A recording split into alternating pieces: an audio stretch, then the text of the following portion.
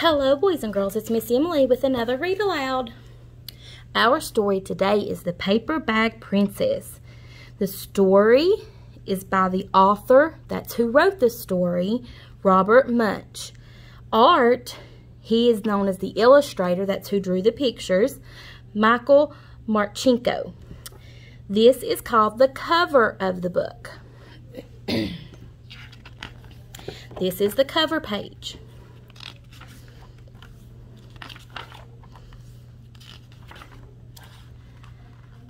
Elizabeth was a beautiful princess. She lived in a castle and had expensive princess clothes. She was going to marry a prince named Ronald. Unfortunately, a dragon smashed her castle, burned all her clothes with his fiery breath, and carried off Prince Ronald. Elizabeth decided to chase the dragon and get Ronald back.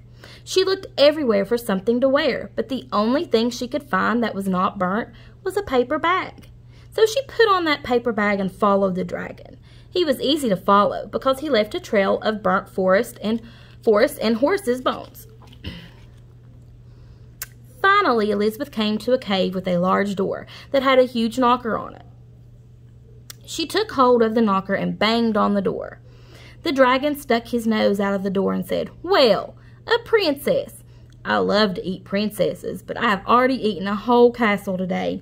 I'm a very busy dragon. Come back tomorrow." He slammed the door so fast that Elizabeth almost got her nose caught. Elizabeth grabbed the knocker and banged on the door again. The dragon stuck his nose out of the door and said, "Go away.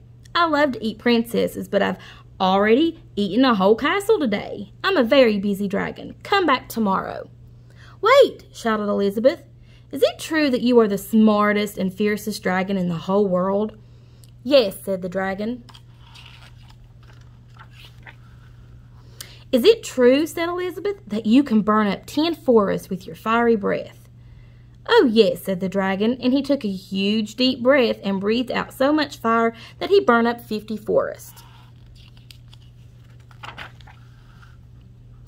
"Fantastic," said Elizabeth, and the dragon took another huge breath and breathed out so much fire that he burned up 100 forests. "Magnificent," said Elizabeth, and the dragon took another huge breath, but this time nothing came out.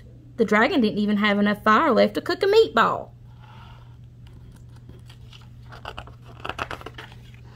Elizabeth said, "Dragon, is it true that you can fly around the world in just 10 seconds? "Why, yes," said the dragon, and jumped up and flew all the way around the world in just 10 seconds. He was very tired when he got back, but Elizabeth shouted, "Fantastic, do it again."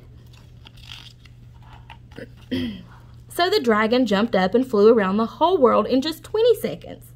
When he got back, he was too tired to talk, and he lay down and went straight to sleep. Elizabeth whispered very softly, "Hey, dragon."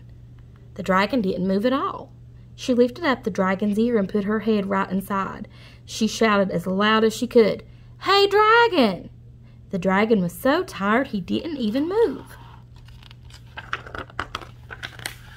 Elizabeth walked right over to the dragon and opened the door to the cave.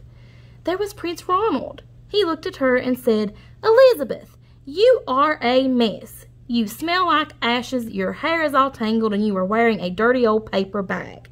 Come back when you are dressed like a real princess." "Ronald," said Elizabeth, "your clothes are really pretty, and your hair is very neat. You look like a real prince, but you are a bum." They didn't get married after all. The end.